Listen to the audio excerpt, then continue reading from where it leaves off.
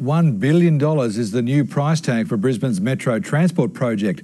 The revisal down comes despite the addition of a second track, but those opposing the bus system still aren't convinced it will be money well spent. Is it a bus? Is it a train? Well, it's a little unclear. They are a vehicle which are wheel-based, but not track-based. But the plan for a hybrid metro for the city is back.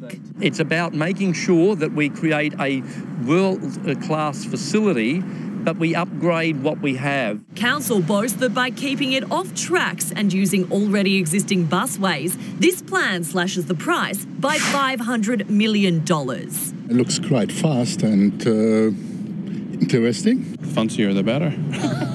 It kind of looks like should be from like Star Wars. The catch, it could cost just shy of $1 billion.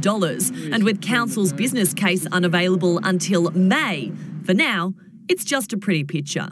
What the plan does show is 2 lines instead of 1, from the Royal Brisbane and Women's Hospital through to the University of Queensland, along the government's northern and eastern busways, and from Roma Street Transit Centre along the southeast busway to 8 Mile Plains. The area around Woolloongabba to Roma Street will see a 30% improvement in travel time in the morning peak and 50% improvement in travel time in the afternoon peak. Across the 21-kilometre route, 18 existing bus stations will be reinvigorated as stops, 11 interchanges, 2 of which could eventually link up with the Cross River Rail. The Cultural Centre metro station at South Bank would be underground, the Victoria Bridge closed off to cars. RACQ will be working closely with council to make sure that motorists aren't penalised by being forced over the toll bridge, for example, at go-between bridges. Council opposition say the plans are far from new. The bi-articulated buses of which they're proposing were proposed some 10 years ago.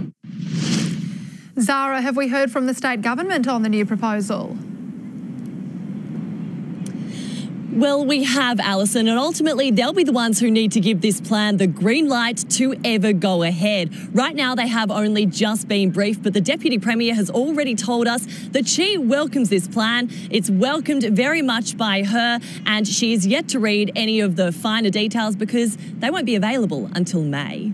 All right, we'll wait and watch. Thanks, Zara.